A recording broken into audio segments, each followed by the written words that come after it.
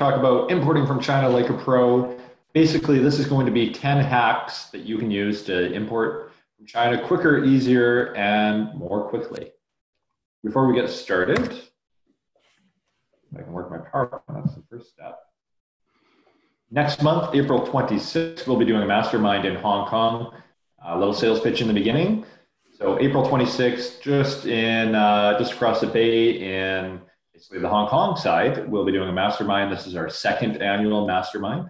We did it last year, same time of the year. It happens to fall right in between phase 2 and phase 3 of the Canton Fair. If you're heading over there, and a lot of people in this webinar probably are, check it out. The link is here at the bottom, ecomcrew.com/mastermind. Basically, it's 25 people. We all get together in a room, all e-commerce sellers, all importers from China. We all get together in a room. Everyone gets 15 minutes to talk about the problem that they're having in their business right now, and then the whole group as a whole gives feedback. And last year was a big success. I think everybody got at least something out of it. And if you have time, definitely check it out, ecomcrew.com/mastermind. And this week, we also have Ecom Crew Premium open. So if you're not familiar with Ecom Crew Premium, it's basically our paid version of Ecom Crew. And in it, you get 4 courses, full-length courses. I think Mike would agree these are arguably the most professionally well-produced e-commerce courses that are out there. And you get 4 of them right now. We have another one coming out in April called Flows to Riches. It's basically an email marketing course. So you get that included for free with your premium membership. We also do bi-weekly webinars. So every other week we do a webinar. We do a webinar, and we also do secret sauce webinar where we get some expert to come in and talk about some part of e-commerce marketing, whether it's, I think in 2 weeks we have Fabio coming on to talk about Instagram marketing. A couple of weeks ago, we had somebody do basically doing photography for cheap. So they're always interesting, and that's included with your premium membership. You get our private Facebook group. You get all our vendor lists, service lists, and swipe files, and tons of other basically different types of media and files that you can use in your e-commerce business. And the link for that is ecomcrew.com/premium. Okay, on to the good stuff. So the first hack, I'm basically going to walk you guys through the whole supply chain of importing from China. So getting your products, going to China, and then actually shipping your products over here. And the first step is, once you found your product, it's negotiating low prices for them. So the big trick with getting low prices, number one, is you want to get competing quotes. If you don't know what the price of your item should be and you haven't gotten competing quotes, pretty tough to determine if you're getting a good price or a bad price. So that's the number one, get competing quotes. Once you've done that, though, and you kind of know the fair price of your product, a couple quick and easy things that you can do to get better prices. So rule of thumb with China, when you're ordering larger, you get larger discounts. So if you order 1,000 garlic presses instead of 100, then you're going to get a cheaper price. Now, most of us don't want to order big quantities because what happens is that you're going to have all your cash flow tied up. You're going to have high storage costs. So most of us try to order small, and probably 3 to 4 month order quantities. Now, the trick, though, is if you give your supplier an order schedule 6 to 9 months out in advance. So, for example, right now you're placing an order in March. You give them an order schedule for the next 6 months, basically till the end of September. So, okay, Mr. Wang, we're going to order 500 garlic presses today, and in 3 months from now, we're going to order another 500 garlic presses. We're not going to pay you for those second batch of 500 garlic presses, but you know it's coming. That allows them to plan their ordering for their parts and components better. It also allows them to plan their labor schedules and all these other things. And what's going to happen is, even though you're only paying for 500 garlic presses right now, they're basically going to give you the price for 1,000 garlic presses. But if you have a predictable order schedule, you know that you're every 3 months you're ordering XYZ units of your product, give them an order schedule a few months in advance, see if you can get better prices. Normally, you'll get some type of favorable pricing when you do that. Number 3, get prices in RMB and USD. A lot of people don't realize that the currency of China is not the US dollar. All suppliers quote us in US dollars, but the currency in China is, of course, the renminbi. Now, what they're doing is when they get their prices, suppliers have their own prices. When they get those prices, what they're doing is they're converting those prices into USD for our convenience. Now, what happens though, when you place an order, if it's March, you're placing a deposit right now. Now, by the time that you actually make that final payment, which is probably 1 to 2 months from now, there's a lot of currency risk. The exchange rate could go up or it could go down in favor or disfavor of your supplier. So what they're doing is they're baking in a 3 to 5% risk factor into that conversion rate when they give you the prices in US dollars.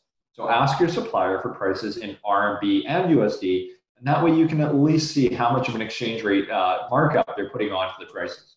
And again, it's one more avenue for negotiation. Now, negotiating prices is actually quite hard now in China. Prices are more or less fixed. So it's best if you're trying to get a lower landed cost to negotiate beyond price. And this really helps with your landed cost because we all know the price that you get in China, that is not the ultimate cost that you're paying. There's a million other things that go into that price of a widget in China. So the first thing to do, again, you've ordered this great product. You've probably ordered a sample. What happens is you order the sample and you probably paid a few $100s to open the sample fee and the shipping over to you. And your supplier probably told you, well, Dave, once you make your first order, we'll give you back those sample fees and the shipping fees. Now, the thing is, if you don't ask to get those fees handed back to you on your first real order, they won't give them to you. You have to ask for them. So make sure that you ask to get those sample fees paid back to you when you do make that first order. Second one, product defect compensation. Everybody is going to get product defects when they order something from China. If you order 100 widgets, you're probably going to get 2 or 3 that are just defective for whatever reason. It's hard to avoid, even with every inspection in the world, you're going to get some product defects. So what we do, every time a customer complains about a product defect, we get them to take a picture of that product and we log that photo into a folder. And when we make our next order with that supplier, we say, okay, thanks, we're going to order 1,000 garlic presses. By the way, 10 of our garlic presses that you sent us last time were defective. Here's the photos. Please send us 10 new ones on the next order. Almost impossible for them to argue with you when you do it that way. And they'll just send you those free replacements free of charge. Next one, payment terms. A lot of people don't realize that Chinese suppliers will do payment terms. So if you deal with wholesale in North America, you know that normally you have like net 30. You pay for your goods 30 days after you receive them. Most Chinese suppliers will do some type of payment term arrangement with you if they trust and know you. The big key is that they have to trust and know you. You have to be going to China on a regular basis. You probably have to have a relationship with them for at least 1 to 2 years. But if you have that, normally you can negotiate some type of more favorable payment terms at a very minimum, 100% payment before your items ship. Or in our case, actually, we managed to negotiate where we pay about 70% of our goods 30 days after they come into port. And that frees up a lot of cash flow when you can do it that way. Next, free shipping. We're all e-commerce entrepreneurs here. We all do free shipping on our products. We bake a lot of that cost into our product prices, but we don't bake everything in there. I mean, it does work out favorable for the consumer to some degree. And the same thing with Chinese suppliers. They love free shipping too. They don't want to give a $2,000 price discount, but for some reason they'll more than happily pay for the price of a container to ship it over to wherever you are in the world. You might not be, depending on your order quantity and size, you might not be able to get completely free shipping, but you can probably at least work out where you pay half of the shipping and they pay the other half. And finally, packaging costs. If your order volume has been going up significantly over the last year or two, all of a sudden you've gone from ordering 1,000 widgets to 10,000 widgets, you can tell your supplier, well, you know, Mr. Wang, we want to have full color boxes now. We're going to order a lot more thanks to these improved marketing materials that we're going to have, but we want you to pay for the packaging costs. And you're going to win because you're going to get more order volume from us, and we're going to win because we get prettier packaging. Hey, Dave. Yep. Your sound isn't really all that good, and I thought it was just me, but there's someone else who was mentioning it too. I don't know if there's anything. Is it the echo or is it the microphone? It's like everything, and the internet's like chopping out some as well, but it's like very echoey. That thing here says it's distant and jittery. I think that's probably a pretty good. What? Yeah. Let me see if I can. It's because I'm going off the computer microphone. Let me just try to get this Yeti hooked up.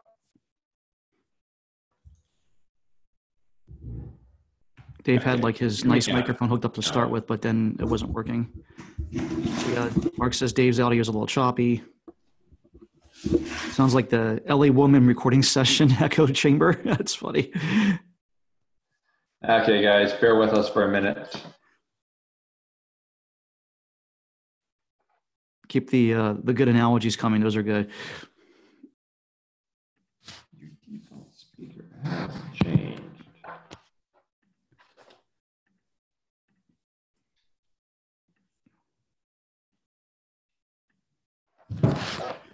So I'll go through a couple Q&A while Dave's doing that. The first Sure. one here was from Blake. Blake is actually a premium member. So Blake, if you ever have questions like this, feel free to email in anytime. But when I ship 97 kilos, what's the best way to ship it? 97 kilos is a pretty small amount, depending on if you're shipping feathers or something more dense. But 97 kilos in general is pretty small. You're almost always going to want to airship 97 kilos. It's probably the cheapest and most efficient way. And if it's under, it used to be $800, but I think it's $2,500 now, then no import tax, but definitely air shipment. Can you hear me now, Mike? I can. Perfect. Okay. So we're on the Yeti now. You can't see me, I'm sure. Cannot see you. That's good. For everybody's benefit. Okay. Start video. I'll read one more question here while Dave finishes getting set up. How do you deal with ASIN investigations, hard and soft closes with private label? For example, when you can't control the product quality, we sell electronics that are more complex and harder to inspect. So, I mean, ASIN investigations are just a part of life on Amazon. We have a listing closed pretty much perpetually at this point because we have so many different products. I mean, we're doing something like $6.5 million on just Amazon this year. So by the time you get to this type of volume, something's always closed and something's always under investigation. But we take them very seriously. Anytime something gets closed, we do our best to try to make it better. So my recommendation for this specific thing, we sell electronics that are more complex and harder to inspect. I think that's a little bit of a cop-out. I think that you have to figure out a way to inspect them better, whether it's in the middle of production and there's like tests that happen along the way instead of just a final inspection, or finding a different factory that can do better. If you think about something as complex as an iPhone that gets shipped out, their error rates are pretty damn low. So complexity shouldn't be something that would stop that from happening, and just figure out a way to fix the problem would be my recommendation for that. Okay. So is it any better? It is significantly better. I think all appreciate you doing this because it was killing me. It's like good content, but then like all you could focus on was how bad it sounded. So, well, it's funny too. Me and Mike were talking before. I'm like, Mike, you don't need to come on the webinar. You take a break, buddy. I'll do this one. And if you were not here, I would just keep on talking for 60 minutes. Look at the Q&A at the end and realize nobody could understand a word I said. So maybe we can just get a couple comments in the chat. Do you guys think it's better or?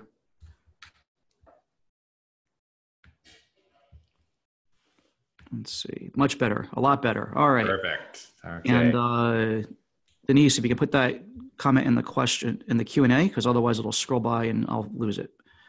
All right. Let's re-kick it up. Sorry about that, everybody. Now, hack number 3, talking about getting better quality sound when you're doing a webinar. Okay. Better quality products. And this kind of flows into the question that Mike just did here too. Getting better quality products. Okay. So where a lot of people, I think, get a little bit confused with factories in China is that they think that a factory is making absolutely every component of a product. They're not. They're definitely buying some percentage of those components from another factory themselves. And in fact, actually, a lot of factories aren't even factories. They're assemblers. And if there's importers in this crowd right now, a good percentage of you are actually probably buying from an assembler. They're simply buying a bunch of different product or parts and components from different factories and then assembling them, sewing them together, or putting them together and putting them in a nice, pretty box and exporting them to you. So the big key to avoid getting crappy quality products is to make sure that those parts and components are good quality themselves. Most products don't end up shitty because the whole product is shitty. It ends up crappy because that supplier at some point along the supply chain, they've started buying inferior quality components from another factory. Now, they could do this for two reasons. They could do it because they're just trying to cheap out, and that's normally the most frequent way that it happens, is that they're trying to save 50 cents on a zipper. Instead of buying a YKK zipper, they start to substitute it for a cheaper zipper. The other thing that can happen is that they could just simply be oblivious to it, and they're not even aware that they're buying an inferior quality product from another factory. So what happens is that they'll change factories trying to save money. They think they're buying the same part, but they're not. So the first thing to do, you're importing a product from China, what you want to do is make a note of every single component that goes into that product that you're importing. So if it's a garlic press, make a note of the handle, make a note of the box. Ask your supplier, what type of box did you use here? Is it a 3-layer box? Is it a 5-layer box? This plastic that goes into this garlic press, what type of plastic is this used? If it has a rubber grip, make a note of that rubber grip on basically a materials specifications sheet and include that with your PO. And you just want to document every single part that goes into the product that you're buying. Another thing you can do, and people don't realize this, you can actually ask your supplier for an invoice of where they bought that specific part from. Tell them that you just want to make sure that the supply chain is consistent and they don't change their suppliers, and you want to see an invoice for where they actually bought those parts from. It just ensures that if they say that they're buying YKK zippers, that there actually is verifiable proof that they bought legitimate YKK zippers. So just include that with your PO every time.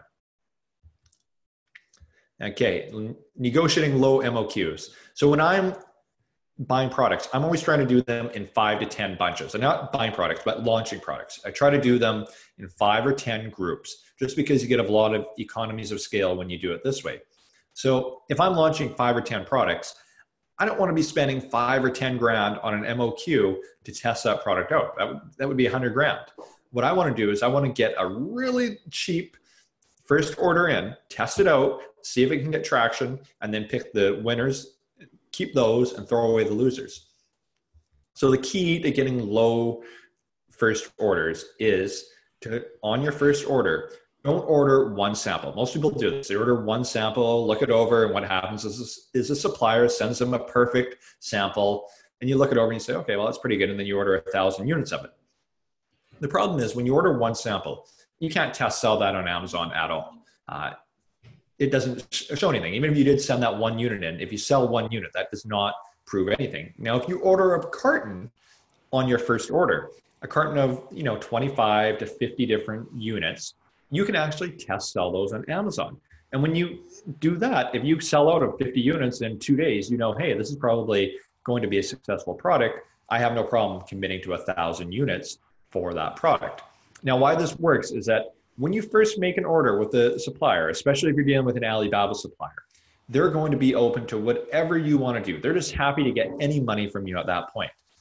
Alibaba suppliers especially, 99.9% of all the inquiries that they get never lead to a single dollar going into their bank account. So they're happy just to get $1 from you. And so if you ask them, hey, don't send me one product, send me an entire carton of products, they're going to agree to it the vast majority of times. You can test that on Amazon and determine if it's going to be a hit product or not. Okay, so now you've got this great product, you've negotiated pricing from your Chinese supplier. Now you're actually going over to China to go see them, do the whole relationship building and guanxi building with your supplier. Now, going to China is actually pretty cheap, but it still costs money. Here's hack number 5. You can get your travel expenses paid for from Chinese trade shows.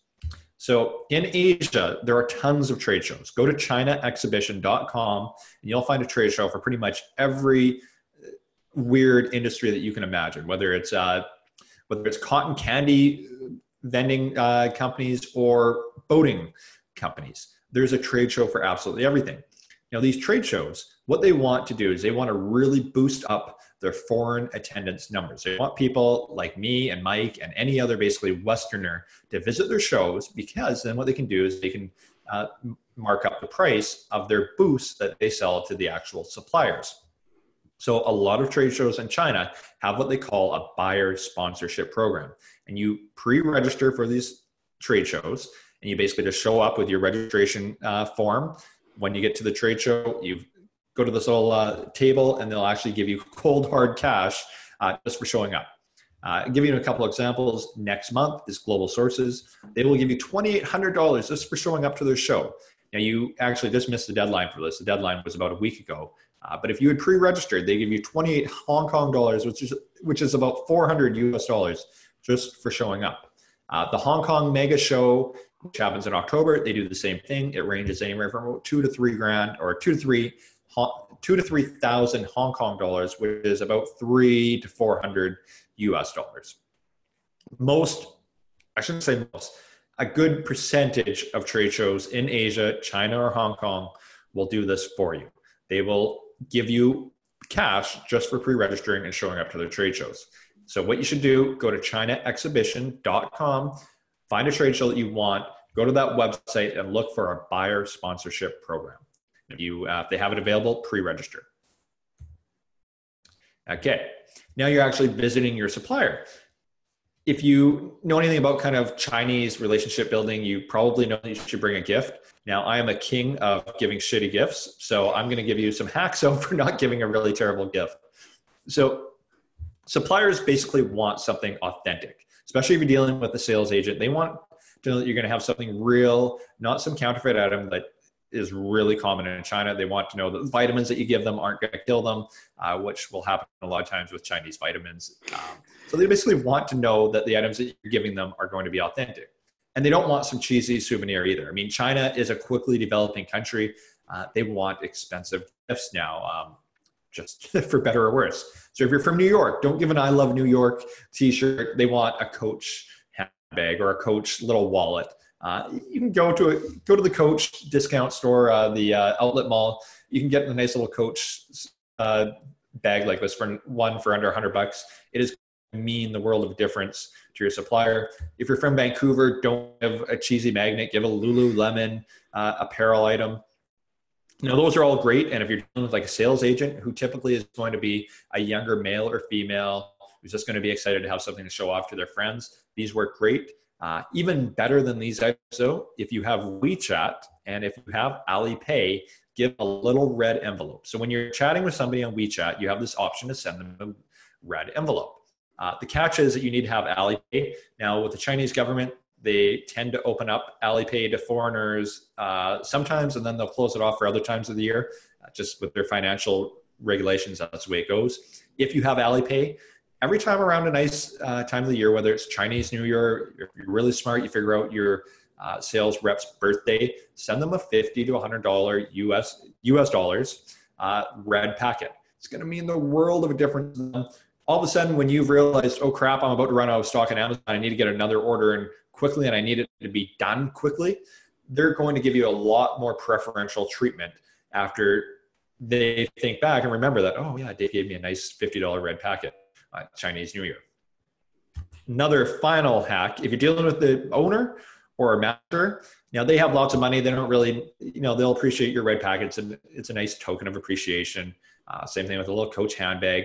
But even better than that, they want something that they can contribute to their R&D department. Now, if you've been to China, you know that R&D means rip off and duplicate. So what they want is basically product samples that they cannot get in China. So they want a sample of that newest product that they can basically duplicate. Now, I'm not trying to endorse here product counterfeiting. Most suppliers actually in China won't agree to that anyways. But if it's like a non-patented product, they want to see what their competitors are doing. What different things are they doing to produce a product? They actually want to see how to make a better mousetrap. The other thing you can do is bring a product catalog of a major retailer. They love this. They love to see what are American consumers buying because they can adjust their product, their production according to it. If they see that widget spinners are the big thing, they want to see that and potentially adjust their production for that.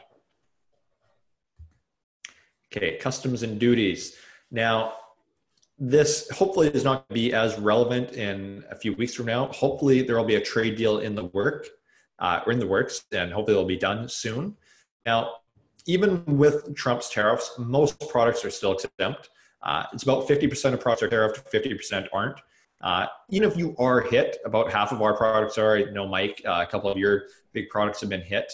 Even if they are hit, it's still a pretty minor percentage. It's 10% for products. If you sell something like a flashlight, it's probably a 3% hit to your margin. Yeah, that does, and it probably means that you're drinking one less latte a day. It's not going to alter your business all that dramatically, especially in the short run. You can probably weather the storm and not raise your prices. That's why I'm drinking a homemade tea instead of a Starbucks right now. Well, I got instant coffee, so I haven't. So yeah, they're probably not. They're not the end of the world, these tariffs, but hopefully a deal is in the works, and probably later this month something should be announced. Now, long term though, we all hate duties because the major thing is that you have to pay for duties all at once. It's almost like GST up here in Canada. When you bring products into Canada, you have to pay 5% off the top in tax, right off the top, and that's a huge cash flow hit. Now, there's a couple ways to not necessarily avoid this, but delay this. So when your products first come into America or Canada, what happens is they go into a bonded warehouse. And then that bonded warehouse, no duties are paid.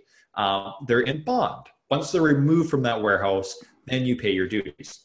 Now, this works well for a couple of reasons. Number one, if you have your own warehouse, you can actually make your own bonded section of your warehouse. To make a bonded warehouse where you don't have to pay any duties until they're removed, all you do is you take a can of spray paint and you basically spray paint a line down the middle of your warehouse. And you keep a logbook of everything that enters that bonded section of your warehouse and everything that enters it. And not actually just products, also people. You have to log every time somebody enters that section of the warehouse. And what happens is customs agents can actually do a random inspection to make sure that everything that's supposed to be in that bonded section of your warehouse is there. But what you can do is you can order a lot of quantity of products at a time, and every month or so remove a quantity of product from that bonded section of your warehouse and only pay duties on that section that you removed. The other thing that bonded warehouses work really well for is that you can move goods in transit between multiple countries. So in Vancouver, where I live, the port here is an absolute gong show. You bring products in here, they'll be inspected a quarter of the time. There'll be delays at the port. It's just a terrible mess. So what we do is we bring all our goods through the port of Seattle and ship them in bond up to Vancouver, and we avoid the basically seaport of Vancouver. So you can do this. We never pay any duties in America because they're being transferred in bond. The other thing you can do is something called duty drawbacks. So for us, we will ship a lot of products often into America, and then later down the road, we'll realize, oh crap, our inventory in Canada is getting low, and we'll ship products that we've already paid duty on in America, and we'll ship them up to Canada. What's happened is that we're going to be double dutied. We're going to have to pay American duty and Canadian duty. And you can actually file to get back those duties through what they call a duty drawback. Anything that's exported, you do not have to pay duty on. Now, the paperwork is expensive. The good news is, though, you can do this on big shipments. If you re-export those to Canada or the UK, you can get those duties back. You can even actually do it on individual shipments. So if you one day sell the cell phone, you paid tax on it or duty on it when it went to America, but now you sell it to somebody in Japan, you can actually file to get back that duty that you paid originally when it came into America. The big downside is the paperwork can get a little bit expensive, but talk to your customs broker about this to see if it makes sense for you. Another easy hack, do never, never, never pay for your customs and duties with your credit card. You might not realize that they're charging you 3% every time you do that. The customs broker is. I know credit card points are nice, but you're probably not getting a 3% cash back. So don't pay for duties with your credit card if you can avoid it. If you have cash flow constraints and you need to, I get that. But if you have the cash, don't pay with credit card. Next thing, annual bond. So every time you bring something into America, you get charged a bond fee. Normally it's $50 to $100 per shipment that you have coming into the country. That's fine if you're only doing a couple shipments. If you're doing more than a couple shipments, you can get an annual bond. An annual bond will be $500 and it covers you for an unlimited amount of shipments going into the country. So just ask your customs broker for an annual bond. Normally they won't give this to you by default, even though they can see that you're doing dozens of shipments a year, they'll just forget to ask you. So if you're doing lots of shipments, get an annual bond, you'll save yourself at least a few $100s a year. Next thing, and the final thing here on tariffs, every time your shipment comes into the country, it is, according to the Freedom of Information Act, publicly accessible information. People can go on to things like Import Genius and Panjiva and see exactly whatever's on your bill of lading. Don't let your competitors do that and creep you to death and figure out your suppliers and what your order quantities are. Request vessel confidentiality from US Customs. All you do is you email this address that you see on your screen right here, tell them, give them your business name and address, and say that you want vessel confidentiality. Your information will not be revealed on services like Import Genius. Okay, a couple more here. Hack number 8. Now you've your products are ready to go. You're shipping them to America or Canada or wherever they're going. The first hack, if you're an Amazon seller, ship them directly to Amazon. You're going to save yourself a lot of money and a lot of time. So if you go to a 3PL and that's kind of your middleman, the pros and cons of a 3PL. Pros are the storage costs are a lot less than Amazon. You can use Amazon partnered carriers, and Amazon is shipping your shipment or dividing your shipment into multiple warehouses across the US. Well, it's okay because your 3PL can simply ship to multiple different warehouses without a problem. The downside is, the biggest one is it's more work every time you have to communicate with your 3PL. It is a huge time suck, opposed to directly sending all your goods into Amazon and never having to think about it ever again. There's also higher inbound and outbound costs. Your 3PLs are charging you container unloading fees, pick and pack fees, all these other fees that Amazon does not charge to receive your shipment. Yes, Amazon charges you on the outbound leg of it, but they do not charge you any fees on the inbound portion of it. And next, there's more handling of your products, and this can be a really disastrous thing. So your goods, they're shipped in this nice sealed container to your 3PL. Your 3PL unloads them. Oh, all of a sudden Joe drops your package as he's unloading that container, and then they put it in their 3PL, and then UPS comes and picks up the items, and then UPS guy drops another one of your items, and before you know it, 10% of your shipment has been damaged because of that additional handling. So it's great if you can ship a sealed container to Amazon. You avoid all of that additional handling that you don't need. Direct Amazon, basically the opposite of everything I talked about there. There's no receiving costs, and there's smaller overland freight costs. The big negative, though, is that it requires shipping to one fulfillment center. I'm going to get into this in a second. So that's probably why a lot of people don't ship directly to Amazon, because they're dividing shipments into multiple warehouses. Now, here's the tricks in shipping into one fulfillment center.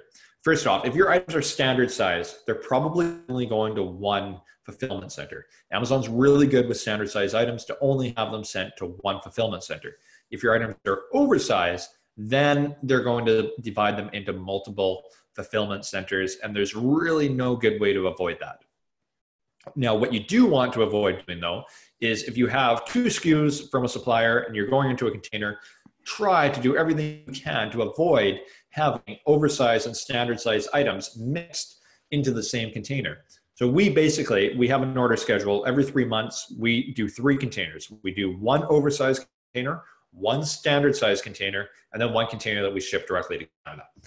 You should try to do that too. Try to avoid ordering standard size items and oversized items in the same shipment.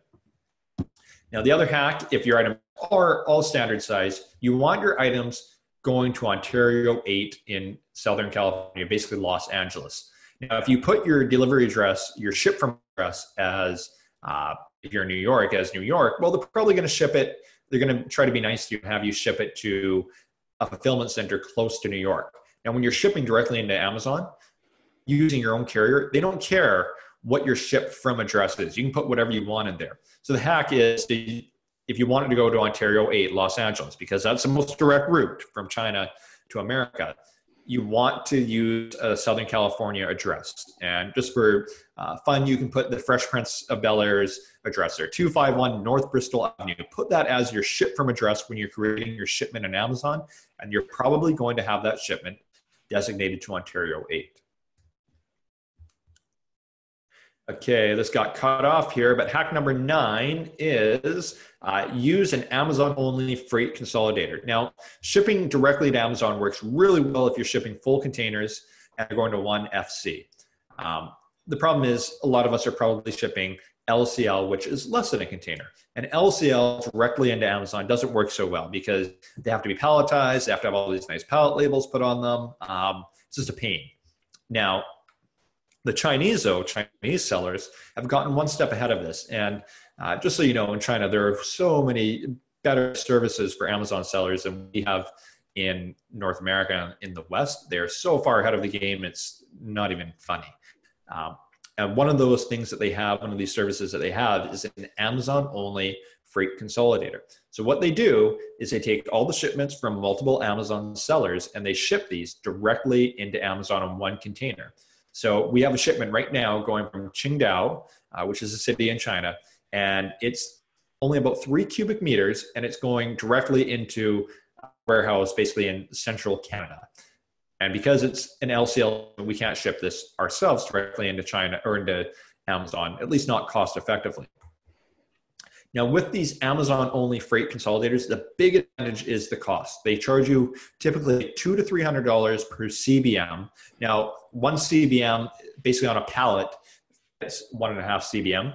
So it's pretty cheap. So this shipment going into central Canada for us, I think cost was about $600 or $700. That's every cost from our supplier in China all the way to Amazon, including customs brokerage, not duties, but customs brokerage.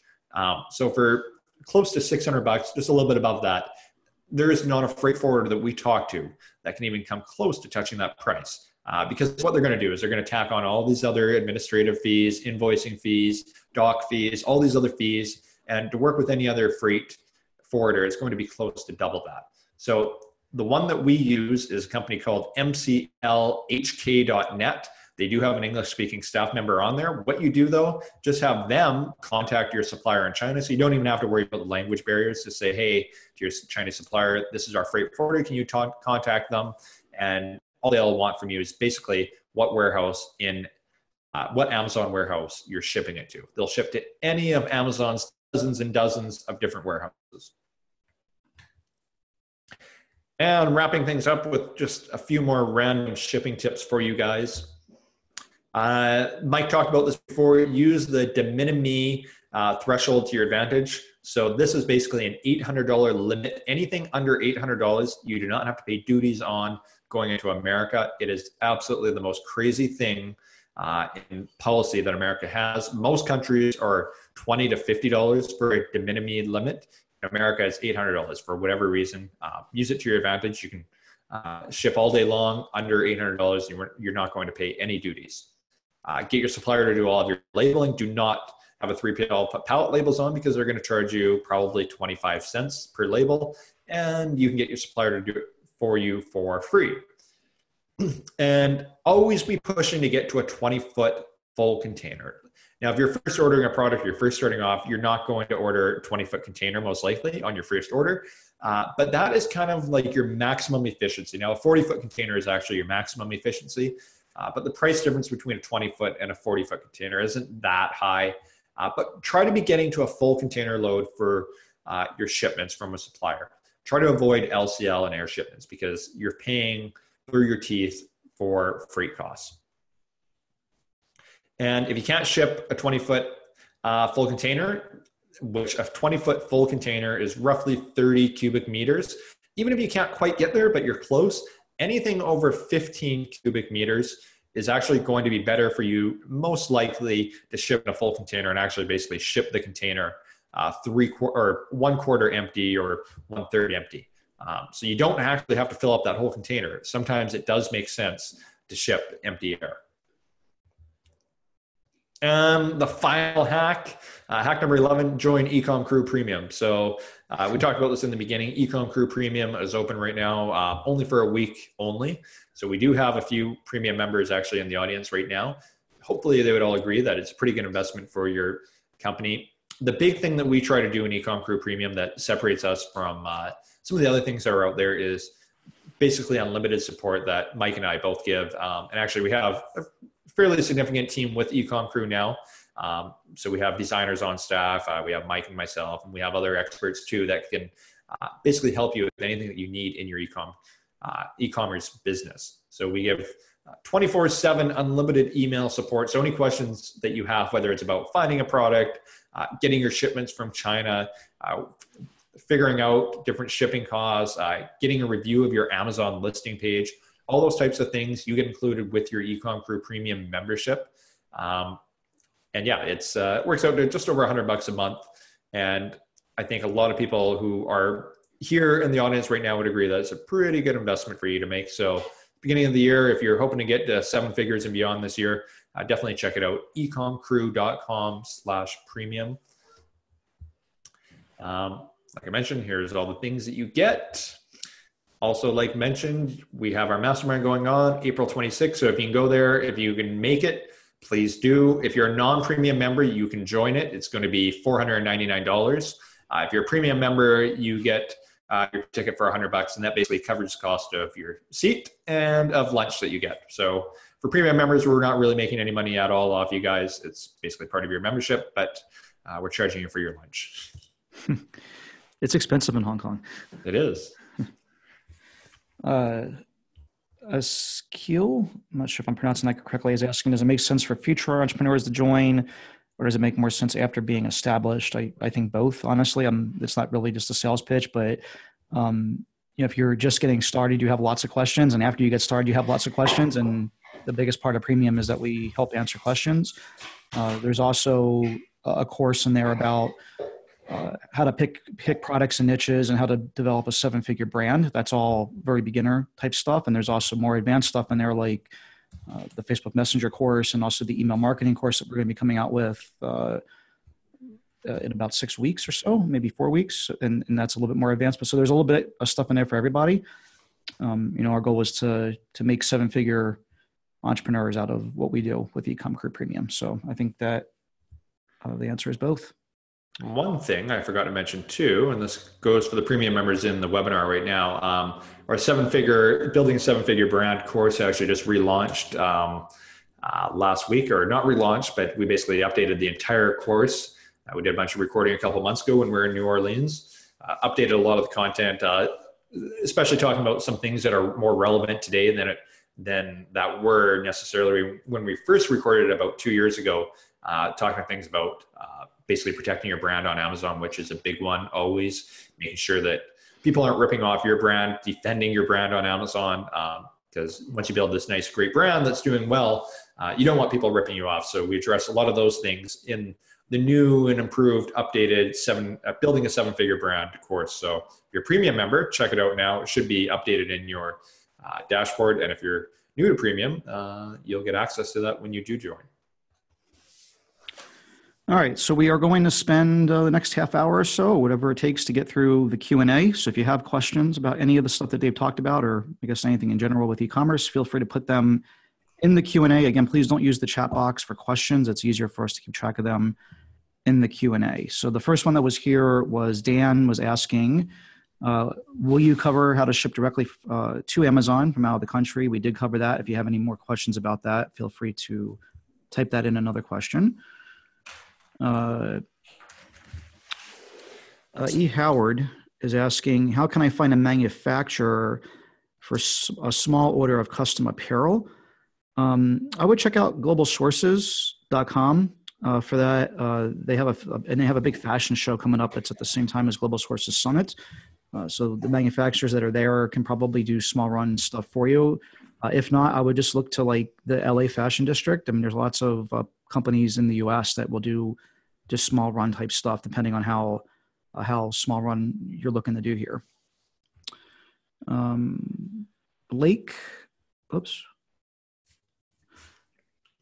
was asking another question here. I'm interested in how can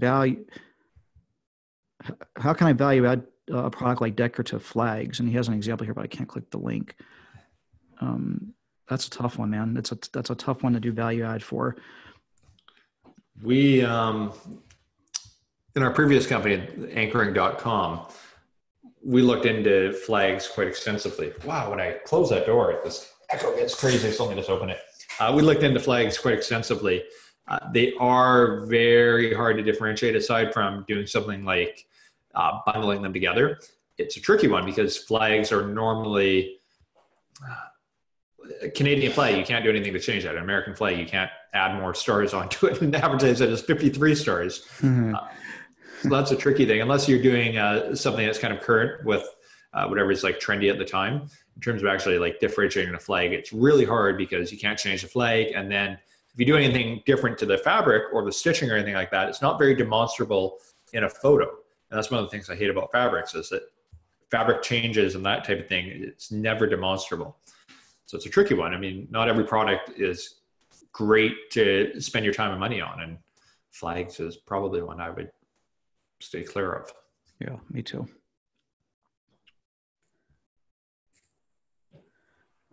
Andrea says, what is the base of any negotiation on price, shipping, or defect compensation? So I guess it depends what I mean, they're both negotiation points. I mean, the defect compensation, again, you have to, if we get one or two defects on an order of 1,000, we're not going to bug them for compensation for it normally. We log everything, and if it's going to move the needle one way or the other, that's when we do start asking to get compensated for it.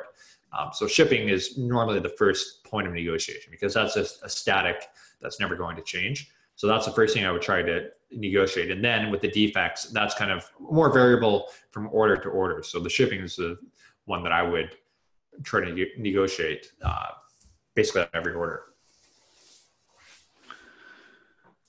Okay. Tony's asking, what's the best email address to reach you guys at? Do you read all the messages that come into the support box? If you're not a premium member, the best way to get us is support@ecomcrew.com. If you do join Ecom Premium, Dave and I manage the members only box. So we have a members, like a Ecom Crew Premium members only inbox, and Dave and I are the ones that monitor all that. And support at Ecom Crew is managed by our Philippine staff. And if there's something in there that they need to ask us about, they do, but they do a pretty good job of fielding all that stuff. It's mostly people trying to sponsor the podcast and stuff like that comes in. It's a bunch of annoying things that we don't want to deal with. So, but if you have a question, feel free to send it in there, and they will definitely get back to you, or ask us and we'll get back to you. Denise is saying, I mentioned that the tax, that de minimis tax was higher than 800. Did that change, or is it still 800? No, it's 800. So $2,500 is for a formal customs entry. And so anything under $2,500, you don't have to have what they call formal customs entry. Basically, you don't need an importer of record of that type of thing. You do, in between $800 and $2,500, still have to pay duty, but you don't need a formal customs entry. And it's not a big win not having to do a formal customs entry. It's not like the $800 de minimis where you avoid both a formal customs entry and paying duty. So the $800 threshold, that's really the magic number. Got it. Blake was asking back on question 1 again, how much should a 97 kilo shipment cost, and what's the cheapest way by air to ship it? So these freight prices change actually pretty dramatically throughout the year, based on supply and demand. There is 2 ways to do it. You can do air freight, which is cheaper. It takes a couple days longer, not too much longer. And that's the way I would do it. I think last check it was between $5 and $7, but I can't remember if that was per pound or per kilo. Per kilo, normally. Per kilo. Okay. Yeah. So between $5 and $7 per kilo. It is definitely more expensive, obviously, than shipping in a container, but you get it way quicker. And if it's just something as small as 97 kilos, it actually ends up being cheaper, typically just shipping it by air freight. The other thing too, Blake, if you're going directly into Amazon, and I knowing your business, you might not be going directly into Amazon, but that service I mentioned about Amazon Freight Consolidation, MLKHC.net, they also have really good rates going on air freight into Amazon warehouses. And Blake, you're a Ecom Crew Premium member. We have like a special contact for really cheap shipping. If you email us at the member's address, I can get you our freight forwarder. He's been saving a bunch of people a lot of money. We try to keep him just for members because he can get overwhelmed. We try to keep it from getting out of control. John says, great advice on getting a lower MOQ. You're welcome. From Dave. Thank you. Anonymous says, if test selling 25 to 50 units on Amazon, if they're sold out in the first couple of weeks and you don't have inventory in fulfillment centers, what do you do about that listing until the next shipment comes in? So we're bad. Normally 9 times out of 10, we just leave it just because Amazon doesn't seem to be nearly as punitive as they used to be. And I mean, you can close the listing technically. For us, because we're not targeting the most competitive products, our inventories, they don't tend to take this huge hit when they run out of stock. So for the most part, we don't really have to do a whole lot to them to avoid any like punitive repercussions from Amazon. There is, Mike might have the article, but there's been some studies too that basically show raising the price and basically trying to suck out the length of time until it runs out of stock is not the best thing to do. You want to keep the price. It's better to actually run out of stock quickly at your current price than just up the price to some absurd amount and just wait for it to slowly run out of stock. So you're better just to actually let it run out of stock than jack your price up and try to extend it forever. Yep. Nicole says, for the low MOQ, would you send that one car in directly to Amazon, or would you send it to yourself, check it, and then send it to Amazon? I would definitely send it to me first. I mean, if it's the initial listing and stuff, you're also going to want to probably take some photos and things like that nature of it. And shipping one box of stuff into Amazon's like $4, but via UPS, it's ridiculously cheap. So I would definitely send it to myself first. John Lee says, how do I know who to bring gifts to, i.e. the account rep, owners, managers, etc.? I mean, this one's tough. Like, it's hard to know who to always bring it to. I usually bring it to my contact. So it's usually whoever is the person I'm working with the most is the one that I bring it to. And that ranges from, depending on the size of the factory, to the actual owner, to a rep. And if I do have a relationship with the owner and a rep, there's a couple of situations like that. I try to bring both of them something. One thing that Dave didn't mention that I like to bring is alcohol, like some small batch alcohol type stuff from the US seems to always be received well. But my biggest challenge now for me is that I travel very minimalist. So I only bring a backpack for like a 3-week trip, and bringing gifts is like just don't fit. So it's becoming a bigger challenge for me. I was going to say, you have lots of alcohol that you can give away now, Mike. Well, I'm not going to not drink forever. It's been a little while. You're going to let it age. Yeah, that's right. It'll be better later. John says, I just ordered my first samples from a new supplier. When should I plan my first trip to China to visit my supplier? Before the first major bulk purchase, or after 1 or 2 purchases? This is just more, what's your budget? What's your long-term plan in life and business? You can probably get away with never going, realistically. Like, you don't have to go. Like, for me, I go a couple of times a year because I think that relationships are super important. I find that by going, it's made a huge difference in our business. But we were already $1 million plus business, I think, before we made our first trip over there. So it's not cheap, and you're taking away time from other things when you go. So, I would look at what's your long-term outlook on this, and what do have you already quit your job? Is this like, are you all in? Are you looking to make a $10 million business as quick as you can, or is this like a lifestyle thing, and et cetera? So, like, I think that both things are perfectly acceptable. Blake's asking, how much does a bonded warehouse cost, and how much does it save you? I'll let you answer that one, Dave, because I don't really know. They're free to operate. The big cost is the actual paperwork. Every time you basically bring products out of that bonded warehouse, you have to do a customs clearance for it. So that's where the real cost is. That's where it gets expensive. In terms of actually running it, though, it's just, there's no cost to it. It's a logbook that you keep. You record everything that goes in and everyone that goes in and out of that warehouse. And that's all there is to it. Mark says, I was able to get an annual bond for $245, covering $50,000 of taxes and duties. I presume the $500 quote is for a larger amount.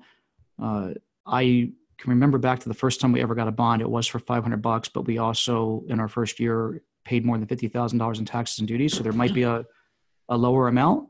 There's also, you can pay on a per shipment basis, which is like $50 or something like that, and not actually get an annual bond. It's not a fixed cost. It's like a jail bond in the US. You can shop it around. You can get lower prices. $500 is normally the markup that a customs broker will give you. You can actually buy it on your own and then give the paperwork to your customs broker. So if you're paying $250, that's probably just simply a better rate. There's not necessarily anything different between that and a $500 bond that you'll get through your customs broker. Yep. Mike's asking, do I have to request the vessel confidentiality on every shipment, or is it annual or one time? So it's a one-time thing that's good for, it's more than a year, but it's less than 5. So it's either between like 3 and 5 years. You might know that off the top of your head, Dave. I don't actually. They'll respond to you and tell you in the email like how long it's good for, and I just put a reminder on my calendar. One really important thing, I actually sent in a few different variations because sometimes like they'll put our business with the comma or with the LLC or whatever, and I try to cover all my bases. It's an exact perfect match, and I try to get my manufacturer to make sure that they're doing it by the way that I sent that into the confidentiality. John Lee, if I'm having my supplier ship DDP directly to me, or to me directly, can I use an annual bond, or is it only applicable if I use a freight forwarder or customs broker? So you can use the annual bond, anything that you're bringing in that's under your company name. Blake, what's the volume or weight for a full container load? So I think that a 20-foot container is 28 CBM, if I remember correctly. That's the number that rings in my head. And it's double that for a 40, and it's about 62 or 64 CBM for a 40-foot HQ. There is a weight limit on, I forgot that number, but we have hit it before. It has to be pretty damn heavy stuff, but we have heavy products that we did hit that weight limit. But I have no idea how you hit that. We imported boat anchors, we never hit it. Really? That's amazing. Well, the thing with boat anchors, though, you can't take really up a lot of air, though. Yeah, they take up, like, it's actually this product right here that caused the problem. It's like this big, heavy clay pack. I mean, this little thing here weighs 4 pounds, and you start putting those in a container, and it hit the weight limit. It didn't hit it on a 20-foot, because a 20-foot weight limit's basically the same as a 40-foot weight limit. The way that it was explained to me is that the weight problem is actually the crane. The crane can only lift so much. So it's basically the same for a 20 or a 40. Very close to it. It's not quite that, but can you share the Amazon-only freight forwarder URL again? Yes, Dave, we'll put that in the chat right now for you. We'll also email out the slides to everybody tomorrow. So I'll put this in the chat box, but tomorrow you'll get it too. Blake is the one Ecom Crew premium member that came to our rescue here and says it's a great deal. Get it today. Thanks, Blake. Blake, also remind us of your address to send that gift to. Right. Okay. Askil says, does it make, so this chat thing is so dumb. Like, if someone else types in another question, it like moves while I know. typing, like we're trying to read the damn thing. Does it make sense for future entrepreneur? Oh, wait, you already asked this. That's weird. Join right away. It's for everybody. Best value ever. Okay. Roger says, any advice on how to keep from getting copied or knocked off and sold directly on Amazon as a competitor, maybe in terms of agreements with vendors? We do cover this, as Dave mentioned, in depth in our new updated premium course, but just some quick tips. Anything you can add with intellectual property makes a big difference. For instance, with our color gel pens, we made unique, new and unique color names for every single pen and printed them on there and filed for a copyright. That certainly helps. Having an agreement with the manufacturer does help, but that only helps in terms of getting that exact manufacturer not to copy them again. And even still, we had that happen before. And then what we did was we had to sue. Unfortunately, it was the first time I ever had to sue somebody. But they wouldn't, the cease and desist letters they were ignoring, and they were just like, going to keep on going. So we had to sue them to keep Amazon from selling the product. But those are a couple ideas that you can use. And again, there's a whole module on this now in the new course. Okay. Oh man, I'm going to butcher this name. Axel Aloch. Oh no. Khalik Raymond. Khalik, yeah. I'm looking to find product ideas. Do you suggest attending the Canton Fair this year? Yeah, I don't think the Canton Fair is a good place for product ideas. I think you should have your idea before you get there. Personally, I can speak from experience with this. I went there just kind of aimlessly wandering the fair the first year that I went, and it's overwhelming. And if you don't have a plan, it's very difficult. But if you go there wanting to make this ice pack I just held up, for instance, I know I want to make this thing, then I know that I need to go to the the healthcare phase of the show, which is, I can't remember if that's 2 or 3. I think it's in 3, and walk that part of it. And so I have a very focused objective when I'm there, and I know exactly what I'm looking for. And I'm obviously seeing other things while I'm there, up and down the aisles, coming up with ideas, but very difficult to just walk around looking for ideas. I just have to move rooms here, so I will be back in probably a couple questions. Okay. Chris is asking, what's the best way to execute payment? We send wire transfers for everything at this point. And that's, once you kind of get over just a couple $1,000 threshold, that's really the only way that China will operate. We use American Express financial payments to do it, so we can send international wires without having to go to the bank in any currency. There's other services out there that do the same thing. Okay, Kevin says, if you ship pallets to Amazon from your warehouse in China, will they know the factory it's shipped from? Should I be concerned that they may steal my product or supplier? If you ship pallets to Amazon from your warehouse in China, so I assume you mean from the manufacturer. Oh, you mean from from another warehouse. Yeah, so they would know the fact. So if you have like that other consolidating company that you're talking about, that yes, they would definitely know where it came from. I wouldn't be concerned with them necessarily stealing your product and supplier. I mean, the company is doing this for hundreds, if not thousands, of different companies, and things are definitely a little bit squirrely in China. But at some point, you gotta trust the company you're working with. Let's see here. Skill had another question. When do we file for a federal trademark, before even starting to sell or after establishing a brand? My recommendation is to do it as early as humanly possible. It takes like 9 to 12 months to get the freaking trademark.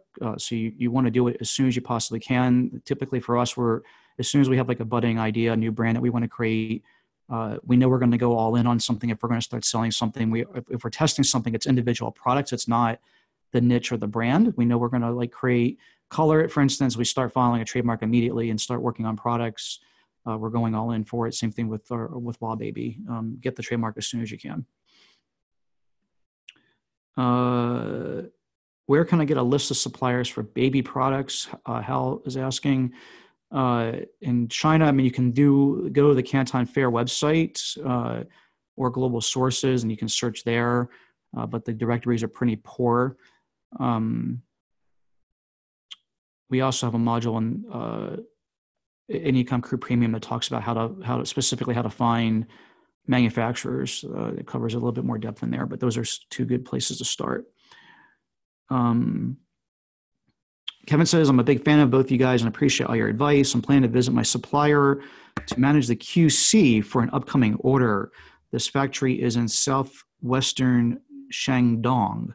Have either of you ever been to this area? Know if it's safe? Any quick tips or advice? I've never been to China before. Shandong is my stomping grounds. Is that right? Yeah, I'm there at least a few days a year. So southwest Shandong is probably Qingdao or Jinan. Do you know the exact city, Kevin? If it's Qingdao is one of the nicest cities in China. So, I mean, all of China is safe. And Shandong, there's some really beautiful parts there. So if you're in Qingdao, you're in for a treat too, because that's like the beer capital of China. I wouldn't worry about safety in China. There's never been a time where I've been worried about safety. Getting around's a little bit difficult just because all the signs are in Chinese characters and it's hard to read anything. There's very few things in English anywhere. That becomes a little bit of a challenge, but definitely not insurmountable. Depends on your travel style. I mean, I've been like all over the world, like 49 countries now, and just kind of figure things out when I get there. And if I'm kind of stuck or lost in a really big bind, usually there are people around that will help you. But China is probably the most, if not one of the most difficult countries that I've traveled in, and just mostly because the language barrier and the character barrier. Like you look at your phone for something and it's like everything's in characters. You're trying to match characters up on the signs versus like if something's in French, at least the letters are the same. And I'm somewhere in Paris, I can figure my way around easier. Here's a pro tip that I should have had in there. So the Google Translate app, they actually have a real, I don't even know how to describe it. Basically, you hold your camera up to the characters and it will translate it real time into English. I would explain it as like Back to the Future. Yeah. Because it's like, holy crap. It is actually really damn neat. And they just came out with that about a year ago or maybe a year and a half ago. So it's like on the fly, like Dave said, you just like hold the phone up on any characters and instantly it's like, it's there in English. Pretty crazy, actually. It is. Make sure you're holding the phone stable on your hoverboard. Yeah. And you also need to make sure you download that before you come because it's a pretty big app. As Dave Kuya would say, it's a heavy app.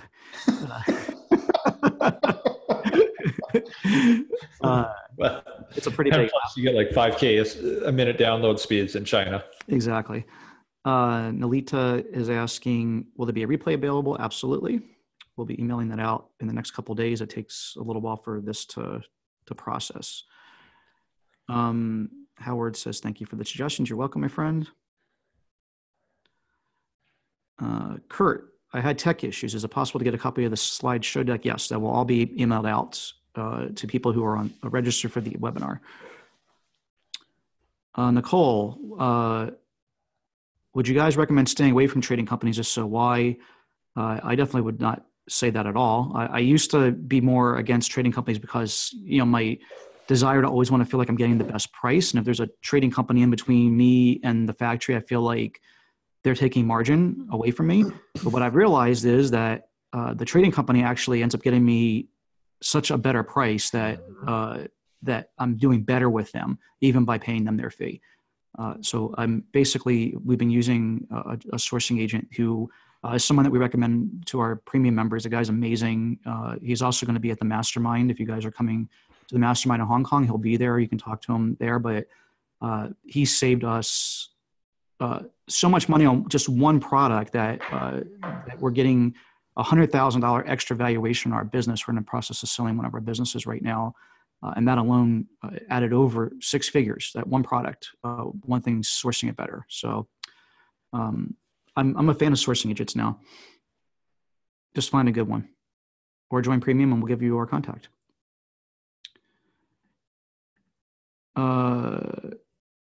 Andrea says, how do you avoid being out of stock on Amazon when you order a first sample batch? So, you're going to run out, like you don't avoid it. That's inevitable when you're ordering samples.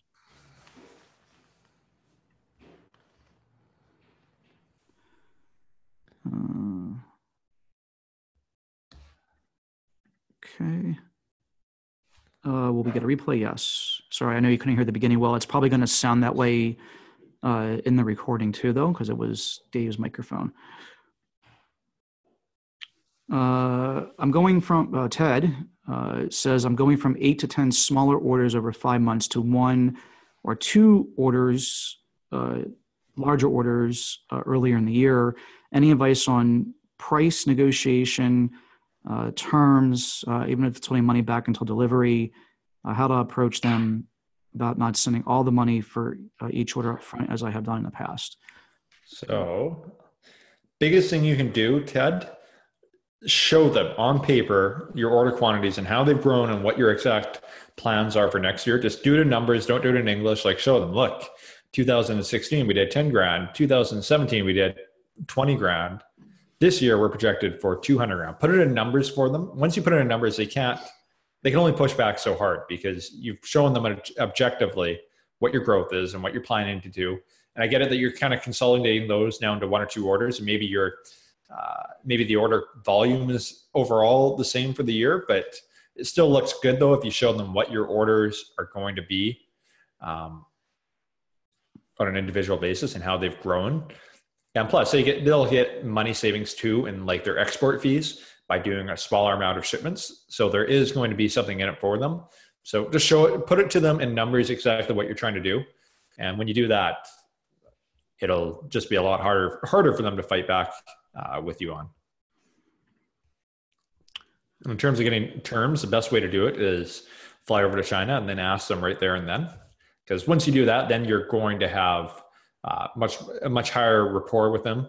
And it's going to be a lot better than if you do it through email. If you can't get over to China, then do it through WeChat. Try to avoid doing it through email though. Just even WeChat's more personal. At least you're doing real-time texting. Mark's asking if the consolidator is Millennium Logistics. Yes, it looks like I kind of clicked through that link, and that's the name of the company. Skill asked again about the federal. I think that just happened. That's weird. Some of these questions are coming through twice. Sorry about that. Michelle, I was out. I was in and out of the webinar. Did you guys talk about any other mastermind groups? I would love to be part of the Hong Kong group, but I don't currently sell on Amazon yet. Think it might move me towards selling faster. But if you're forming other groups, how far out are you from getting those groups together? So, she's a premium member too, isn't she? Oh, is she? Yeah, that name knows. Why do something. I know your name? I don't know if you're still here, Michelle. I don't know if you're a premium member still. I mean, it's only $100 to come if you're a premium member. We had a few people last year that had not sold anything yet online that were there in the mastermind. I think it's actually adds a pretty interesting dynamic to the room. The idea is to get advice from the group on whatever questions you have. So if your struggle is getting started, you could get advice from several people in the room that are already selling. Most of the people in the room actually are already selling in the mastermind. So that's kind of the whole idea of the mastermind, is to get tips and tricks from everybody, and everyone helps them each other. You build friendships and form other things that happen way past the mastermind. We have a whole bunch of people that were in the mastermind last year coming back again. So it seemed like people really enjoyed it. Yeah, Michelle is a premium member now. I see your website. I always associate websites more than names. Yeah. So Michelle has a pretty substantial off Amazon business. So congrats. So definitely, especially for you too, because you're not necessarily a new seller. You're just, you don't sell on Amazon right now. So last year, definitely we had quite a few people not on Amazon just by decision and choice. So yeah, you wouldn't be out of place at all there. And if you're thinking of something non-Asian, because we mentioned in the Facebook group that we're going to try to be doing basically private monthly masterminds for people with a moderator, we're probably you should keep bugging Mike and I about that, and we'll crack the whip on us. But I think we're looking at probably the late spring to get this organized. If we do it, the problem with masterminds is that if they fall apart really quickly if there's not somebody there basically keeping them together. So if we're going to do it, we want to make sure that the mastermind doesn't fall apart in 2 or 3 months like a lot of masterminds do, because once you have a mastermind that does work, and actually me and Mike, that's how we became partners with eConquerors, through a mastermind. When they do work, they work incredible. So it's not something we want to rush, but it's definitely either spring or summer that we will get our first mastermind going. Mark is asking, when you request shipping quotes, should you request XWorks or DDP? I'm actually not even familiar with DDP, as I'm familiar with FOB. Duty delivered paid. So basically, they ship it to wherever you are and they pay all the duty and everything. It's not that common except for in air shipments. Your best term is actually FOB. Again, it really comes down to money. There's some liability things with different shipping terms, but really at the end of the day, it comes down to money. And so if you're being quoted XWorks or DDP, normally there's going to be whatever that shipping price is, that's going to be the difference in price. So it doesn't really make a huge difference. I mean, we try to do everything FOB. It's just easier. But at the end of the day, it's just a money thing. And there's really not that much of a difference one way or the other.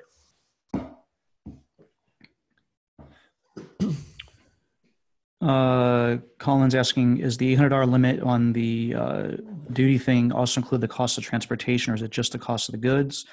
It is just the cost of the goods. I think we already answered this question about what does the bonded warehouse save you. Saves you nothing because you ultimately have to pay the duties. What it does is Right. delays when you pay the duties. It's a cash flow issue, and there's a cost to money, so it saves you from that. Mark posted in here the CBMs per container. I was right. It is 28 CBM for a 20 foot. And he says that it's 56 for a 40 foot.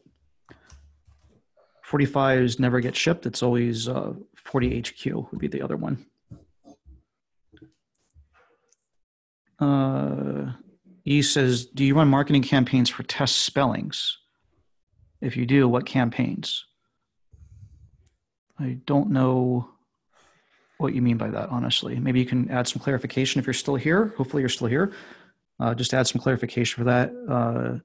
But we don't run campaigns for typos, if that's what you're asking. I'm not sure what you're asking there, honestly. And if we ever had a spelling test, Mike would fail 9 times out of 10. It's embarrassing. It really is. It's ridiculous. I'm bugging you. Well, I mean, it's true. Yolanda, now that is a premium member. I have a quote for label and shipping to Amazon warehouse service to Ontario 8 for the following. Nothing gets There's cut nothing right there. off. Oh, wait, no, it's down below that. Okay. So, It's kind of weird how this Q&A is working today. It's just all so I over have the a place. quote for label and shipping to Amazon. Pallet in and out $10. Palletized $19. Label 50 cents a label. That's definitely high. This seems a bit high. I'll copy and paste what you wrote there just so it doesn't let you copy and paste.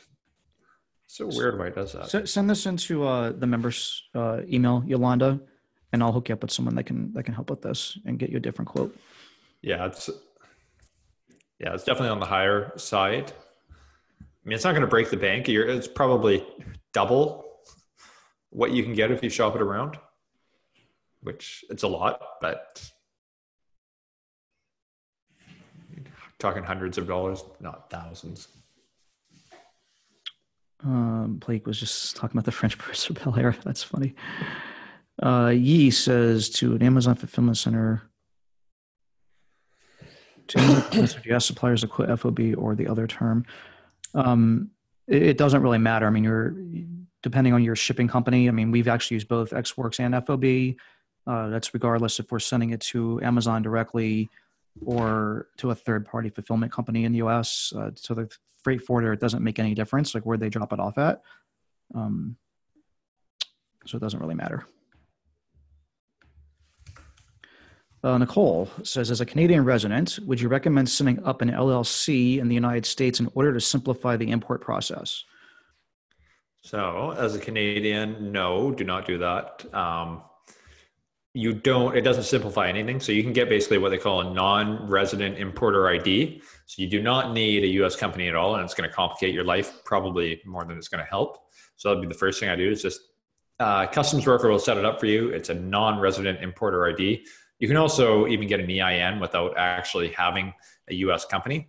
So that would be the last thing I would do is to actually get a actual physical US company. So just like I mentioned, the non-resident importer ID or an EIN, just get an EIN without the company. Kevin says it's in Hens, China. I'm not even sure what that was in regards to now. Yeah, that's in the Shandong. That was about the Shandong question. Right. It's going to be completely safe, but you are going to stick out like a sore thumb. That's a smaller city, and it's going to be a lot of fun. You're going to get there, and I mean, it's it's 8 million people, but it's not like a regular foreigner hub. So, yeah, it's, in terms of safety, it's completely fine. It's just there's not going to be all your Western favorites there like you would expect in a major, more foreigner-friendly hub in China, like Qingdao, where you can find like a McDonald's and a Starbucks in every block. So in terms of safety, no problem. In terms of travel comfort, maybe a little bit below average. Tony was asking, is there a way to take a screenshot on Zoom? On a Mac, it would be Command-Shift-3. I'm not sure what it is on Windows anymore. It's been a long time since I've done Windows. Control print screen. Control print screen. Nicole says, will I be able to have the same ASIN or FN SKU for my Canada and so Amazon Canada and Amazon.com listings, so I don't have to do different labels for the same product?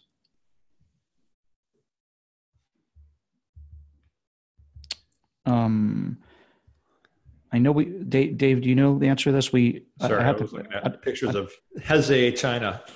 I have to ask Jacqueline because she was the one that actually ended up ultimately figuring this out. But I believe we were able to finally figure out a way to use the same FN SKU both in Canada and the US. But so they're totally changing things right now on Amazon. So what are they? Like their ultimate goal is they're switching it all into something basically called, I think it's like Seller Hub or something. Yep. Basically kind of conglomerating Vendor Central and Seller Central. And so what I've been noticing happening is like the Amazon, wherever you create the listing first, they're carrying the ASIN over to the other marketplace. And now they're actually carrying over the product descriptions and the photographs and everything. So when you change it in one marketplace, then they're changing it everywhere.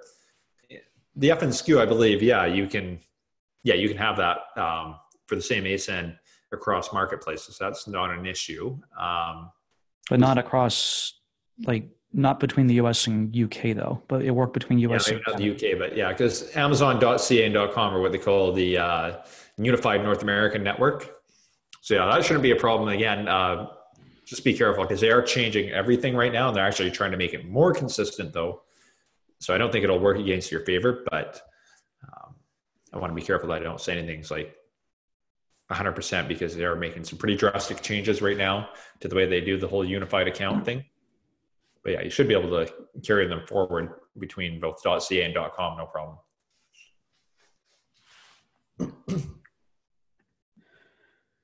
All right. Chris is saying, what would you pay a sourcing agent? We're paying 8%. Seems to be pretty typical. Mm-hmm. Again, we're actually paying less. Everything that the sourcing agent is repriced for us, we're actually saving money on, and same quality products or better in a lot of cases. They're actually, he's pretty awesome. Is there a place to find good sourcing agents? Come to the mastermind in Hong Kong and you get to meet them in person. With sourcing agents too, most sourcing agents are going to have kind of an industry they specialize in. You can find, I believe, Mike, yours is a little bit more of a catch-all, but for the most part, they tend to specialize in something, whether it's like textiles or electronics. So your sourcing agent, Mike, if you're trying to develop a new vacuum cleaner, a new robotic vacuum cleaner, he probably wouldn't be the guy to talk to. But if you're trying to source more of a commodity type item and modify it a bit, a good fit. But for the most part, they tend to be fairly industry specific. So it's more just networking, getting referrals like kind of we're doing here. That's the best way. There's not like a one website that you can go to where it's going to have a list of all the sourcing agents. The way it happened for us, I got to the point where I felt like I wanted a sourcing agent. I wanted someone full-time in China because I was just I was already going over there twice a year, and it's a hardship doing that. And I didn't really want to have to do that for sourcing. This year I could probably get away with not going to China at all. In fact, I'm not going to China on this next trip to Asia. I'm going to Hong Kong because we're having this mastermind and I'm speaking at global sources, and there's some people that I want to meet and talk to there. And I love Hong Kong. But from there, I'm going to the Philippines and spending 2 weeks in the Philippines office. So I'm getting an extra week in the Philippines office and skipping the China thing altogether. And I feel like I can do that because I have the sourcing agent. I don't really need to be there as much anymore, or if at all. And I wanted to kind of get to that point. So I was looking, again, at hiring someone full-time in China. And so I was asking around for people that knew people that were sourcing agents in China through my network. And then, asking around in my groups and stuff like that. And eventually ran into the sourcing agent that we went with. And now we've been recommending him to as many people as we can because the guy is just amazing. But it was all through word of mouth. The next question here is, can you find sourcing agents at the Canton Fair? Yes, they're like parasites that are all over the place at the Canton Fair. I would not trust any of them personally. they're all over the place. You'll find them in official booths, and you'll find them like tapping on your shoulder as you're walking down the hall, and like they don't want to let you go. You need sourcing agent, and it'll be in Chinglish, and it's just not the type of person I want to be working with. I want someone like I have. That guy like looks out for us every step of the way. They do quality control, everything point to point. And it's just been a world of difference to us. So like, I think you want to find somebody like that. Mike's asking, how many members are there in Ecom Crew Facebook group? I think not everyone that's in premium has joined the Facebook group, but I think there's a couple hundred people in there now. 250-ish. 250. And Mike's also asking, how is the Ecom Crew road trip project coming along? Funny you should ask. We're setting up the first ones of those right now. I'm hoping to leave this coming weekend to do that. And we're going to be doing Arizona and Texas cities first. So they're the unlucky guinea pigs. But if you happen to be in Arizona or Texas and you're watching this webinar and you're interested in being a part of the roadshow, go to ecomcrew.com/roadshow. Lisa's asking, how often do you open up registration for premium? It's about every 2 to 3 months, and we're opening it as of today. So the last time we did it was in January. So it's been about 2 months since this one. I think the next one's going to be about 3 months. So ecomcrew.com/premium if you're interested in doing that. If not, we still love you, and we'll be here when you're ready. Terrence says, I agree with you, Ecom Crew being totally worth it. Please send a gift to my home address. Terrence is an Ecom Crew premium member. That's why it was funny.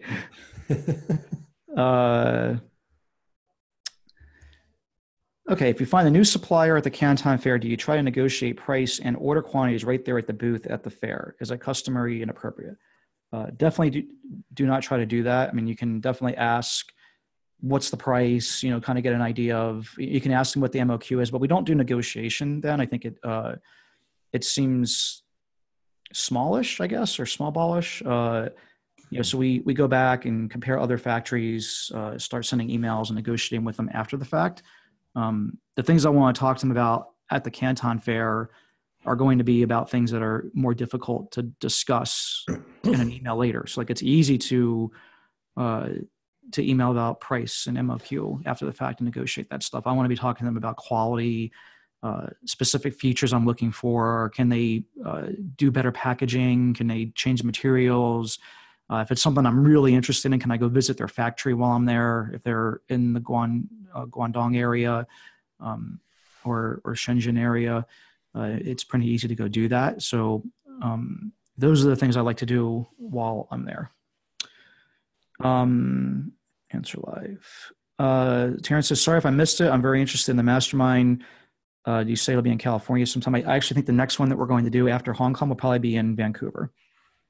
And that'll be in August.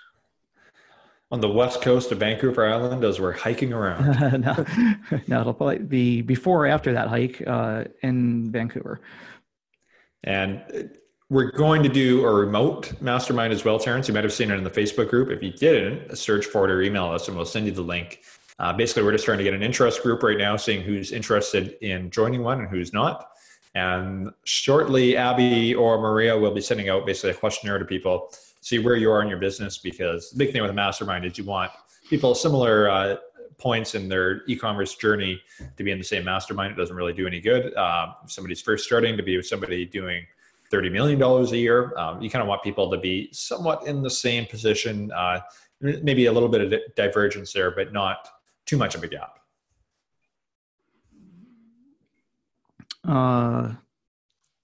Colin is saying, are suppliers in China able to apply all the labels necessary so the products can go directly to the Amazon warehouse? Yes, we do that all the time. It is not a problem. And they do it for free. Best price ever.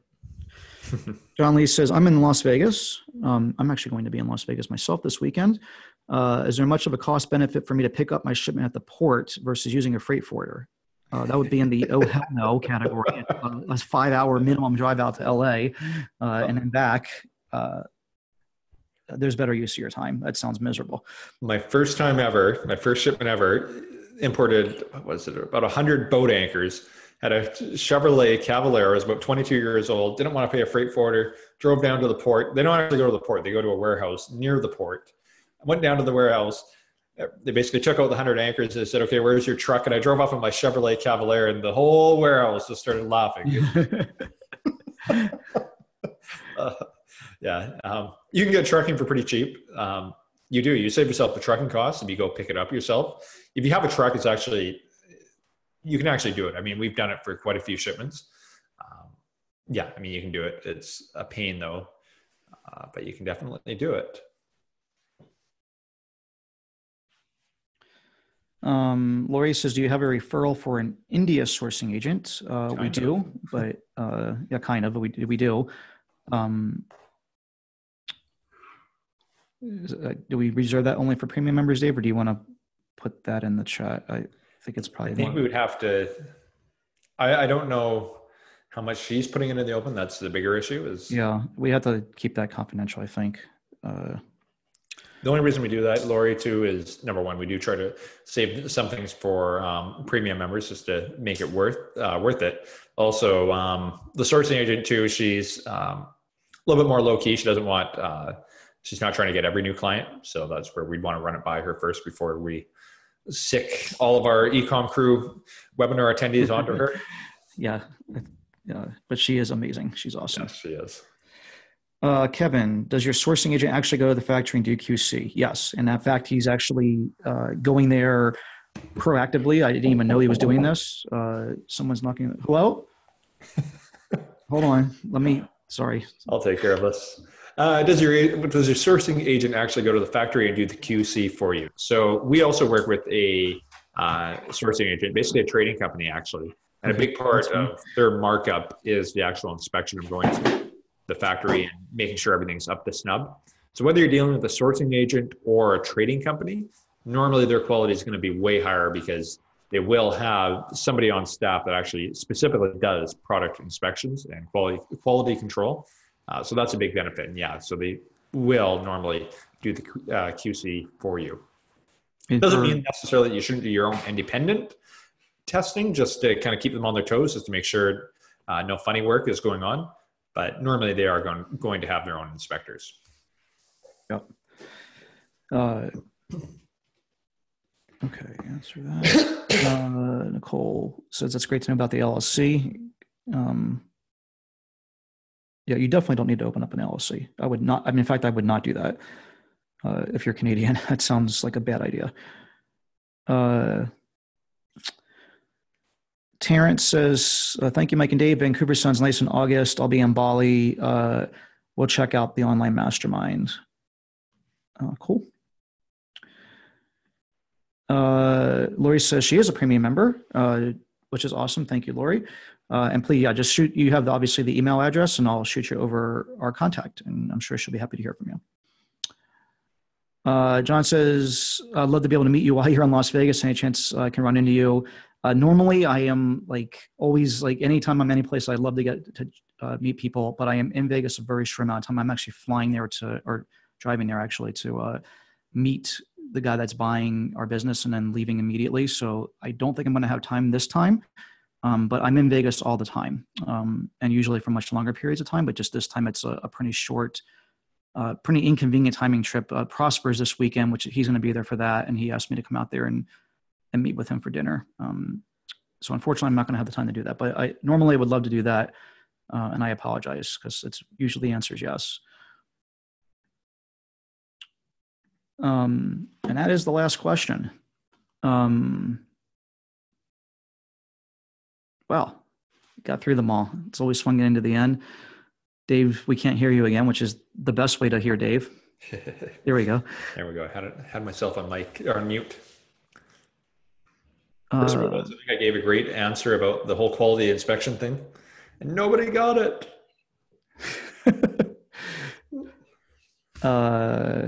Curtis says, just started listening to the podcast and love it. Looking forward to watching the full recording. Absolutely. Glad you love it. We love having you guys. If it wasn't for you guys, we wouldn't be here doing this stuff, obviously. Still got a whole bunch of people in here. Anybody has any other questions? Okay, we got one more. Nicole says, I'm registered as a sole proprietorship in Canada, and most freight forwarders I've contacted don't work with sole proprietors.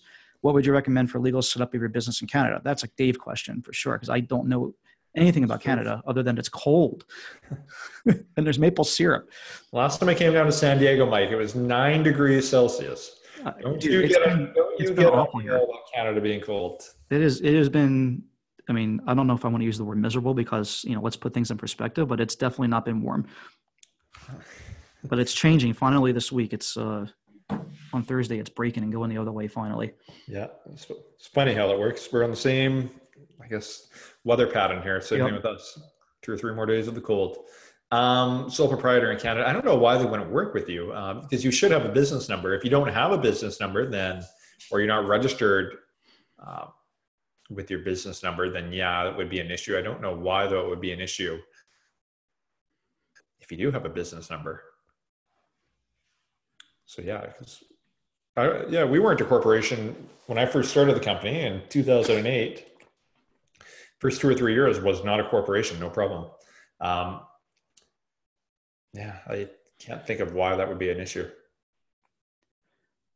I was actually just sitting here thinking about Vegas, John. Tuesday, actually, possibly for like a quick coffee, maybe. If you send an email to support at Ecom Crew, might be able to work it out. It would just be relatively quick, and depending on what time we get in, how much traffic there is, but we can text or something on the way there, and maybe grab a coffee on the way into town.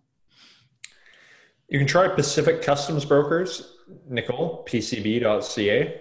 But yeah, the whole sole proprietor thing shouldn't be an issue. There might be some other complicating factor there that I'm just not hearing here. But yeah, sole proprietor shouldn't be an issue. It could just be a funny freight forwarder for whatever reason. Victoria is asking, do you recommend using Jungle Scout tools to look for products? I love Jungle Scout. I think it's an awesome tool. Just be careful in the way that you use it. I mean, realize that everyone has access to Jungle Scout. I mean, it's like an 8-figure company because like everyone uses it and it's very popular. It's great software. They have lots of great training. Lots of other people like show you how easy it is to find stuff on Amazon. So just be careful in the way that you're using it. For me, like I'm trying to find ideas independently away from Jungle Scout, and then I use Jungle Scout to verify more than anything, not to just start looking for stuff where I'm like putting in parameters and, I'll go to do a search on Amazon and then run the Jungle Scout tool on that page and see the depth and the amount of sales on a particular term or an idea that I already have, if that makes sense. Terrence says, thanks so much. Have a great day. Can't wait for the warm weather. And Terrence must be down here in SoCal too. It's been so cold. Do you have knowledge about, Curtis is asking, do you have knowledge about sales tax collection for foreign companies? I'm Australian. The reality is that foreigners probably have very little to worry about when it comes to this, which is really frustrating for US sellers like myself, because I think that zero fucks are given basically if you live abroad. It's not obviously legal to ignore it, but what are they going to do to you? So it's kind of a screwed up situation. I think that it's one of the things that needs to be fixed. Nicole says, do you guys ever offer a discount on premium? We don't. I think that we keep on raising the price. Actually, we just raised it again for this launch. We're realizing as we get bigger, we want to be able to provide a consistent level of support. So we made new levels this time to kind of help with that. So we have an entry-level version that doesn't come with email support. That's all the pre-recorded courses. Then we have the email support one. Then we have an even higher one because we get people asking about consulting. But realize that like the only thing that's not scalable in our business is Dave and my time. And we want to be able to provide, good support. So we can't offer a discount because it takes a lot of time to answer emails. It's literally us doing it. It is not Abby and Muffins and the other person about to hire, they do an amazing job in helping us free up our time to be able to do that. But we don't want them being the ones answering the members' emails because, these are high level questions that we typically are getting and you guys want to hear from us. That's what you're paying for access to. So we make sure that we provide that. So we can't do that at a discount. Let's see. Do you recommend this thing that you recommended, Dave? I haven't used them. Yes. So, give them an email. again, shop around the rates a little bit, make sure the rates are competitive for what you're trying to do. But assuming the rates are better than what you can get, absolutely. Kevin says you mentioned requesting invoices from your supplier so you can see specific materials and components being used.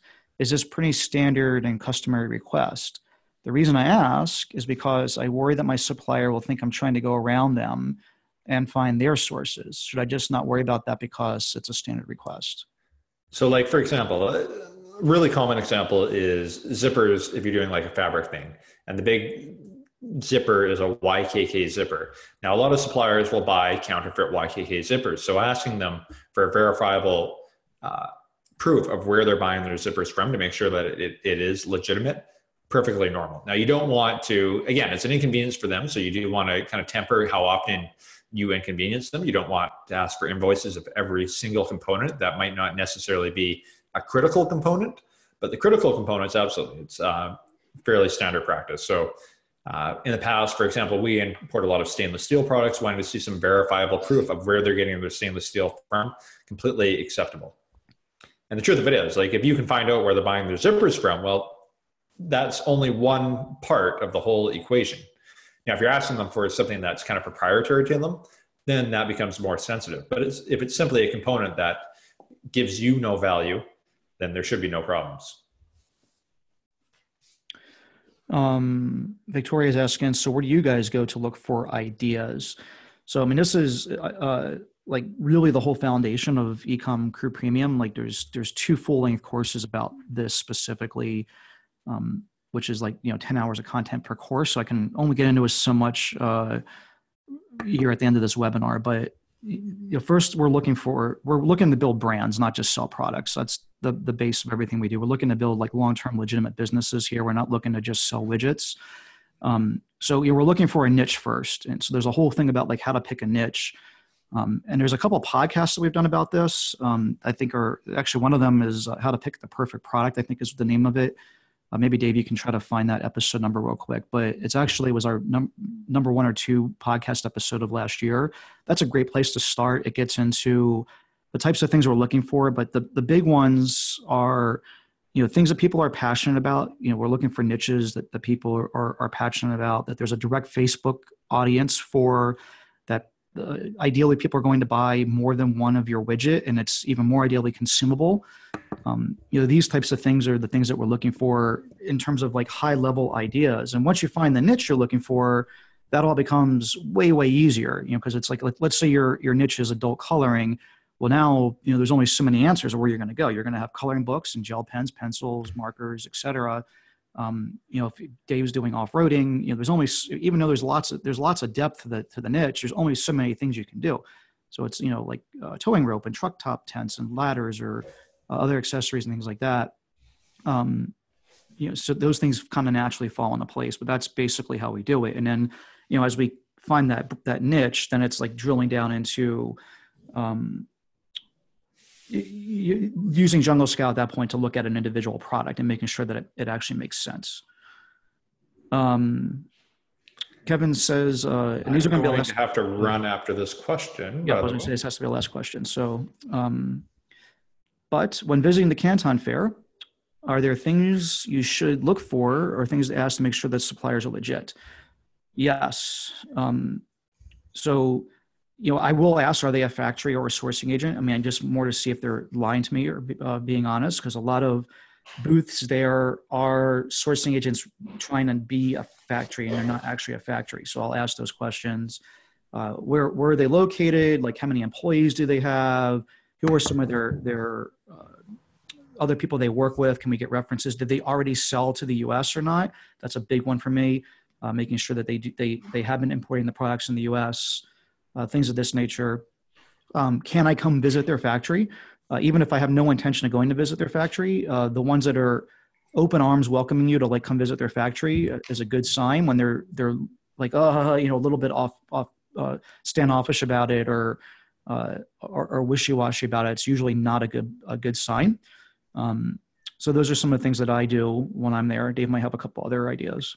Yeah, the one thing to add to what Mike said, put a time qualifier on things like, have you ever exported to the States? Who are your customers? So if they say they've worked with Walmart, when did you work with Walmart? Was Right. it, do you work with them now, or was it 20 years ago and we have absolutely no way to verify that what you're saying is true? So always put a time qualifier on anything like that.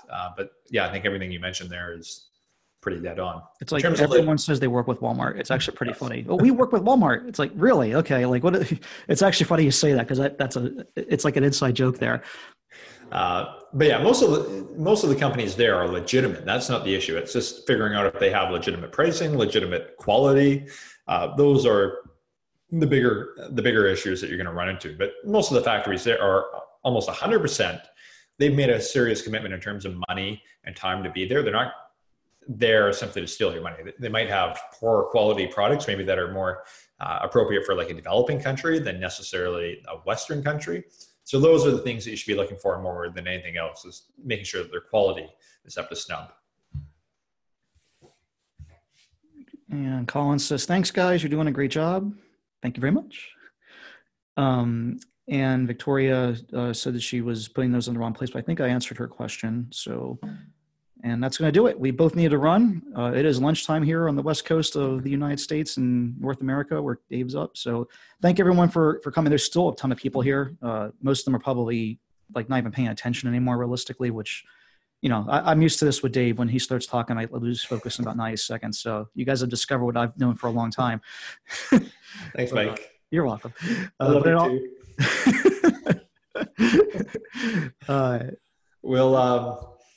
We'll put, also the video will be posted on YouTube where Mike can't ridicule me, but on the YouTube video. I'll find a way, Dave. Come on now. I'll find a way.